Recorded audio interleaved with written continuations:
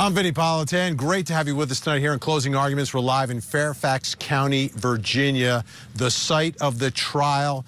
Two Hollywood stars going at it, Johnny Depp and Amber Heard. But I want to begin the program tonight with a quote from a song from one of the iconic rap trios of all time, Houdini. Houdini had a song called Friends. And one of the lyrics from that song, Friends, was, friends, how many of us have them? Friends, ones we can depend on. And that's a big, big theme in that courthouse behind me today. All about friendship. And how many people have friends? You know the friends I'm talking about, friends like I grew up with. My best friends in the world are the ones that I grew up with in New Jersey. We were kids together. Now we talk to each other, text all the time. Something goes wrong, any one of us can call another one, and we'll be there. Whatever you need. You don't even have to ask. We'll just do it. I mean, those are the kinds of friends. But how far would you go for one of those friends? Would you lie for one of your friends? And there's different kind of lies, right? You can tell a little white lie, maybe cover up for something that they shouldn't have been doing, or help them out on a job reference or something. And then there are bigger lies, much more serious lies, like lying to investigators, or swearing to tell the truth, the whole truth, and nothing but the truth, going inside a courthouse and committing perjury. Would you do that? Would you do that for a friend? Well, let me tell you about what happened inside the courtroom today, because Johnny Depp on trial called one of his best friends in the world to the stand. His name is Isaac Ike, obviously from New York. I heard the accent. And he testified, and he was testifying for Johnny Depp. And the question for this jury really is, was he telling the truth, right? Because he got on the stand and he was talking about Amber Heard, and he was accusing her of lying about domestic violence, basically proving to this jury, if they believe him, exactly what he's accusing her of. Lying about the nature of what was going on inside that house, lying about Johnny Depp being someone who commits domestic violence. It's a big issue, huge issue in this case. So let me tell you a little bit about Isaac Baruch, because this guy, in some sense, he was a character witness because he talked about his friend Johnny Depp, and what a great guy he was. But more than a character witness, he was a character. And that's important, not just because he was entertaining folks inside the courtroom today, but because if you're a witness and it's about your credibility, you want the jury to believe you, right? Johnny Depp's attorneys obviously want the jury to believe him, but you as a witness, you're getting up there, you're swearing to tell the truth, the whole truth, and nothing but the truth. You want the jury to believe you. And part of that is connecting with the jury and being someone that they like. A jury is much more likely to believe someone they like than someone that they dislike. And let me tell you what happened inside that courtroom today. This guy, Ike, I came out, I like Ike, okay? And it's not, I'm not making any determination of what the truth is in this case, but I like the guy. And part of it probably was the New York background and the personality he brought on the stand, but it was also his attitude, his demeanor, just the way he was. So rather than me describe him for you, let me show you a little bit of Johnny Depp's good friend taking over that courtroom today. He didn't buy any paintings there. Instead, he offered me a complete patronship. So what did you understand he meant by becoming your patron? Well, it was going to financially make it possible for me to just paint every day and put together a body of work so that way then it could be sold. Did you take him up on that offer to live at the Eastern Columbia building? Yeah, of course. And how did that make you feel? I started crying. You know, one day you're in your mother's garage selling paintings for $100, $200, $300 on eBay. Next thing you know, it's an art show, and like you don't have to worry about diddly squat. Of course. I was flipping out. When did you move into the Eastern Columbia building? The next day after we met and we talked. the next day, and here I am in front of this building. This is a beautiful building. This is like, you know, it's whatever, 13 floors, but it's like from the 1930s, some Art Deco, beautiful building. And I'm looking, I'll go, all right, this is unreal. What, there's gonna be, you know, all right, it's gonna be one of these apartments or whatever, one of these places here.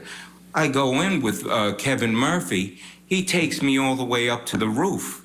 We go to, into penthouse 2, and I walk in and I'm like crying, going, "This is it's beautiful. This is like a mansion situation to me." We decided, okay, like 25 pieces of work, large scale, and Johnny says, "Hey, how long you think this will take?" I said, "I've never done it before. I don't know, maybe a few months." And were you able to complete the paintings in a few months? No, it took me in order to make 2 large-scale paintings. It took me like almost 2 months. And did you develop a relationship with the defendant in this case, Ms. Heard?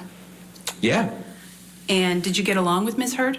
I loved her. I fell in love with her just like Johnny fell in love with her. I fell in love with her. She's totally respectful, gracious to me, that she's got great teeth, that she treated me with complete respect. As I walked in, and she's in the kitchen at the counter, and she's doing a beauty facial mask, and so she can't offer me. And I'm going, "Hey, is that something that can help me?" And she looked at me and she goes, "No." And I'm laughing, and then she laughed after because she didn't realize she was making a joke. Amber Heard was smiling there. That's Johnny's good friend. I mean, he was friends with her as well, but it's a witness for Johnny Depp. You saw he took control of that courtroom. Let me bring in Court TV legal correspondent Shanley Painter, who is with us here outside the courthouse. Unbelievable the way... You've got great teeth. No, thank you, but this guy, I mean, bigger than life. Bigger than life. So relatable. He came across genuine and real and said a lot of things maybe people were thinking, and was comfortable on the witness stand. I mean, you could hear the audience or the gallery laughing along with him, Johnny laughing, Amber cracking a smile. The jury sees all of that. Now, the judge wasn't quite as amused by his antics, but definitely the star witness, one of the most memorable witnesses on Court TV that I've been a part of, maybe my favorite, Vinny. It's like, you know, he was like doing a one-man show up there, you know, and he had the lines, the zingers. It was natural. It wasn't forced. I can't imagine they might not like it, I don't know, but I can't imagine someone saying, I don't like that guy. You don't like him. Right, you like him, and like you said, because you like him, you listen to what he's saying, maybe you believe him a little bit more, and he openly admitted his love for Amber Heard, which a lot of times witnesses who may seem biased they may hesitate to show affection for the other side. He didn't, and that makes him maybe even more credible. What a character, witness and character. Let's bring in our other guests who are joining us tonight. Kyla Coleman is back with us, criminal defense attorney, family law attorney. That's like the perfect combination for this case. And also with us, John Delatorre, forensic psychologist. He's in San Antonio, Texas. Great to have you both here. Great to see you. Kyla, let me start with you. This witness, how important? Well, first of all, do you like Ike? Let me ask you. Yeah, I mean, I think he's doing a great job. The one thing that I like about him is that he's relatable. I mean, who doesn't want to be a good friend to a celebrity? He's sitting in a position that a lot of people maybe in the jury want to be in one day. He's not using big words. He has a very open posture. He's very believable. And I mean, the jury at the end of the day has the job to weigh the credibility of a witness. And I think that he's very credible at this point. John, this is a guy who was just like kind of laying it out there. Very relatable, someone who I feel like I know him. You know, he's just testifying in court, but I feel like I know him. Yeah, absolutely. It goes to show what kind of relationship that he has with Johnny Depp. And I think that's key here, because part of me also, when I experience all of that he's talking about when he's on the stand testifying, a part of me views him as sort of like the court jester, right? The king's fool, right? That he's the guy that's going to tell all of these stories to distract from whatever else, some important thing that needs to be happening. He's there to bring levity to the seriousness of the situation. Absolutely. The other part of it is he humanized Johnny Depp. Like, he's a movie star, but Johnny Depp's friends with this guy. Johnny Depp is good friends with this guy for life, and he's like a regular guy. To me, that's an important part of all this. All right. Now, he had important testimony besides just, kind of ingratiating himself to everyone who was watching. He also spoke, though, about Amber Heard and, his thoughts about the accusations that she's made. Let's take a listen to part of that. I think you testified already. You're pretty angry with Ms. Heard, right? When? I wrote it down that you were... about the phony pictures that were taken and put in tabloids, and about the fake narrative, and about and the way she's trying to got a fraudulent DV claim to extort and blackmail a man. That kind of got me pretty frustrated, confused, angry, upset. Yes, which is why I said the best thing for us to do is not to talk to each other. Okay. Yes. And was it fair to say you're still angry with her? Oh, you know something? It's 6 years. But we just heard you give your version. Am I angry anymore? I'm not, what I am is tired, and I want this all to end. Her to go heal, him to go heal. So many people have been affected by this malicious lie that she started and she created, and it's gone out the door and around the world.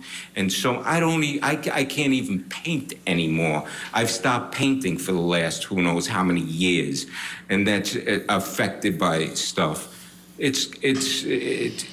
I'm not angry at anybody. I want the best for her to take her responsibility, heal, and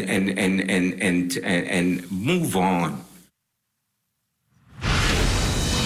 I told you, folks.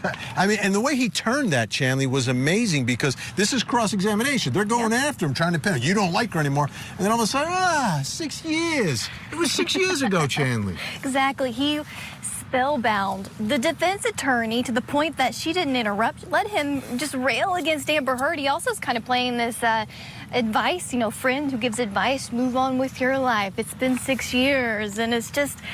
I've one of my faves. Never seen anything like this before. Kyla Coleman, that was cross-examination. That was the witness winning cross-examination. Yeah, that was a little odd for me, because as a defense attorney and family law attorney, it's my show when I go on cross-examination. I am asking very controlled questions. I'm not going to let somebody get up there and just get away with it. You can't control Ike, Kyla. You're not going to control Ike. Nobody controls. When he's in the courtroom, he's in charge. No, he should have kind of narrowed the scope of it a little bit, because he had a chance to save himself. If the question would have just been, are you still angry with her? And it was a yes or no answer, and he got in there and got out, it would have been okay. But now Ike has had a chance to redeem himself by saying, hey, I just want both parties to heal. I'm the peacemaker here. And he kind of redeemed himself a lot with that. John Delatorre, I want you to kind of chime in here on this man as a witness. You get to a bit of his personality, the way he takes control. Is that the kind of person people tend to believe? You can like someone, but ultimately in a courtroom, it's about believing someone. It's not only about that, but it's about the attitude of the jury as well. Where do they come from? What kind of people do they like to be around? And he's so charming, right? He's so quick-witted, right? He's definitely someone that you want to be around day to day, to interact with on a positive basis. And for the most part, I think some people will absolutely view him as probably the most credible witness that they'll hear. But then there are other people that might be a little bit turned off by this, right? That you have to understand the jury as it's moving along, as the testimony is going, to figure out, okay, well, who do I put up next to make sure that I keep the jury on my side? Yeah, I almost feel like he's going to be at my next high school reunion, like I graduated with him. I don't know. That's just me.